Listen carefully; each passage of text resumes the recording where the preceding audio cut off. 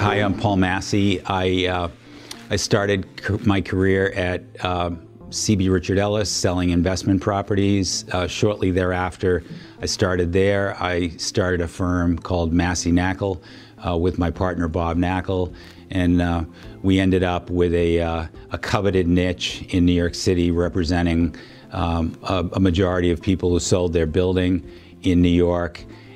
We sold that business to Cushman & Wakefield in 2014, and since then have started a new business called B6. It stands for Building by Building, Block by Block.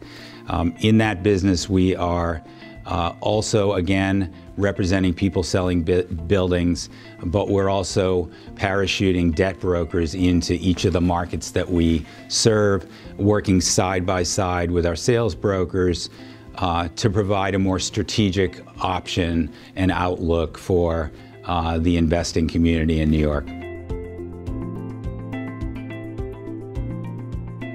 By sheer luck, I was involved with my fraternity in college, and there was an alum who would come around a couple of times a year who was supposed to make sure we weren't burning the house down.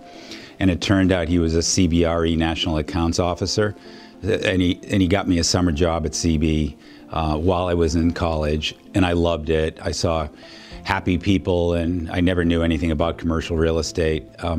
So when I got out of school, I went back to him, and the manager of the Boston office where I grew up told me that the office was full, and I was crushed because I loved it so much. So I went back to my fraternity connection, and he said, well, that's the bad news. The good news is that we're brand new in New York City, and we'll take anybody there. So being so qualified, I went down to New York, but my battle plan was be in New York for 6 months, 9 months, impress them, go back and get the job I wanted in Boston. And that plan didn't last long because New York was so much fun, and I loved every minute of it. And so I did my first 5 years out of college at CBRE, and I loved every minute of it. I thought commercial real estate was more appealing to me fundamentally because I never knew people could make that much money. I grew up very modestly, and I saw a lot of happy people. I saw people who were engaged and dynamic, and it was a world I just immediately wanted to be part of. It wasn't a well thought out process of elimination for me. I also knew that I was a really bad student in college, so I wasn't competing with my classmates for the Colgate-Palmolive training program job or the investment banking job. So when I saw a way in, I wanted to jump through the window.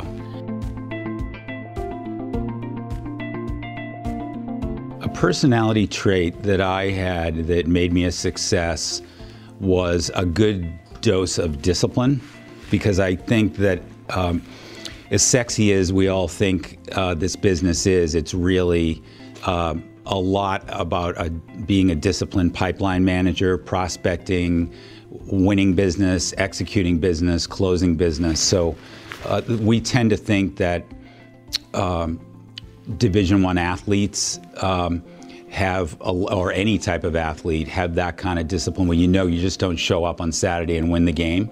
You grind it out for months and months beforehand, and that's the way to win. So I think that's very applicable here. We also came to find out that people with military background have that same inbred ability to be disciplined.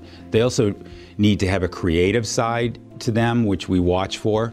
But my team is being led at this very moment by a Special Forces Army Ranger.